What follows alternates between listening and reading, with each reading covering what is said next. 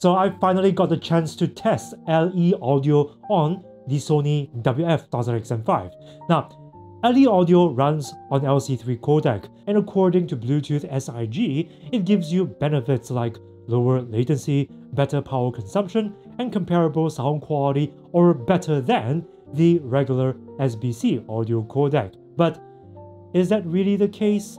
That is what we're going to find out in this video. But before we begin, go ahead and subscribe for more videos like this one. The truth is, even now, actually having access to LC3 is a problem because at this moment, not many devices support LC3. And even if they do, they only limit LC3 to specific hardware. For example, in order to access LC3 on the Sony WF-1000XM5, you need to use a recent Sony Xperia phone, at least the Xperia 1 Mark IV or newer, running Android 13 or later.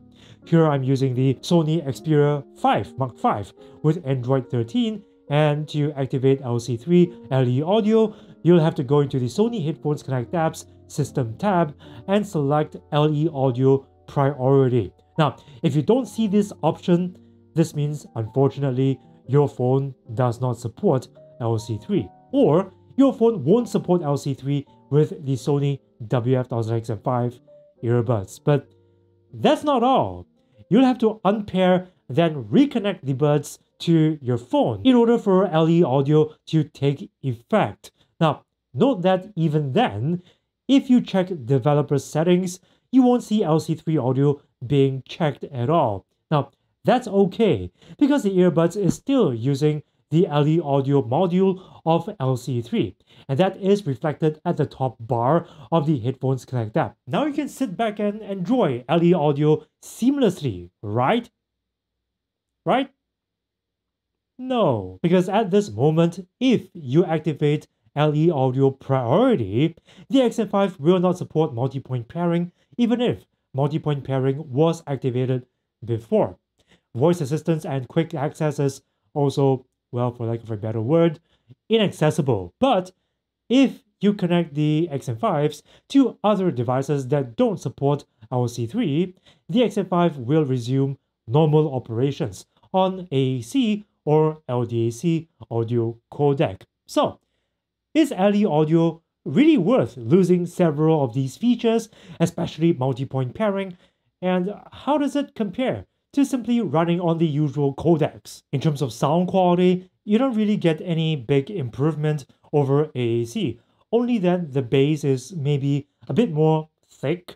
Apart from that, it does seem like AAC does retain more mid-range detail and sounds a bit less compressed. Compared to LDAC, there is definitely more detail in the mids and highs when using LDAC. In other words, it sounds almost identical to the most basic high compression codec SBC. Have a listen to the samples and let me know in the comments what you think.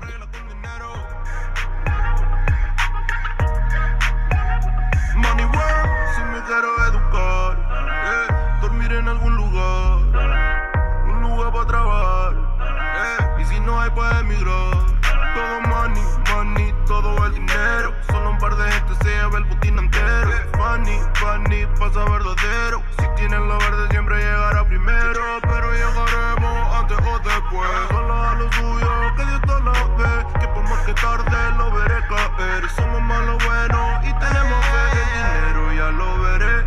No vendo mi alma, lo lograré. Seré el más grande, no olvidaré de dónde vengo ni cómo fue. Money work. El mundo quiere dinero.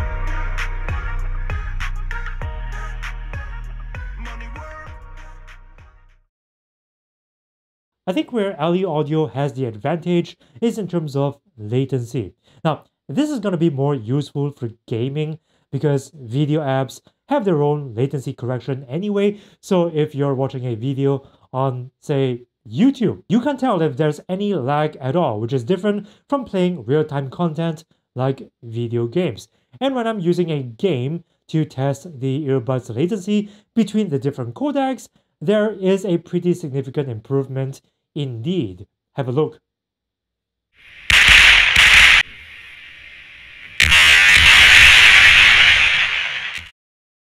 So as far as the Sony WF-1000XM5 is concerned, the most tangible benefit that LE Audio has is not in terms of sound, but lower latency when gaming. For me, this really isn't a strong enough reason to switch over from the regular codecs, because there are things that I have to give up, such as multi-point pairing and better sound quality with LDAC.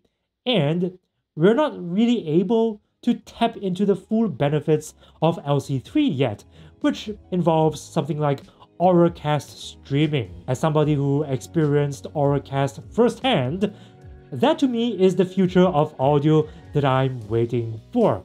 Now, if you don't know what Auracast is, watch this video. As for the supposed improvements in power consumption, if there really is an improvement there, I will come back with another video, so get subscribed and tap the bell button to stay notified. Let me know your thoughts in the comment section. I'm also on Twitter where I tweet about stuff I'm passionate about, so do follow me there. And by the way guys, there is a video I want to show you. This is my review of the Sonos Move 2. I don't really touch speakers on this channel, but I think this is a very interesting product, so take a look.